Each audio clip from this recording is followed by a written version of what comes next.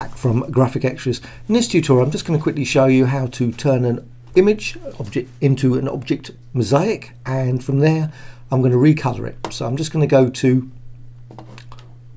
Object, Create Object Mosaic, and I'm just going to go for a basic setting of 15 tiles. So there's quite a few tiles in the image. Just going to click OK there, and now that image has been turned into a vector design.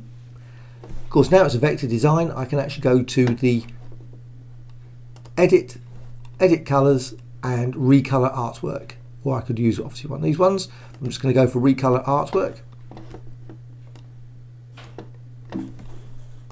and I can just now randomize the color of that image to turn it into a very unusual patchwork of color.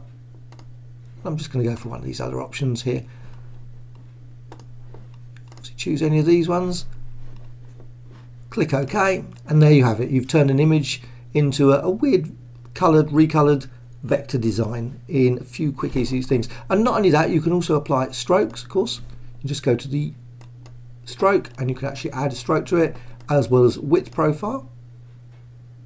You can change the width profile to get various different image mosaics.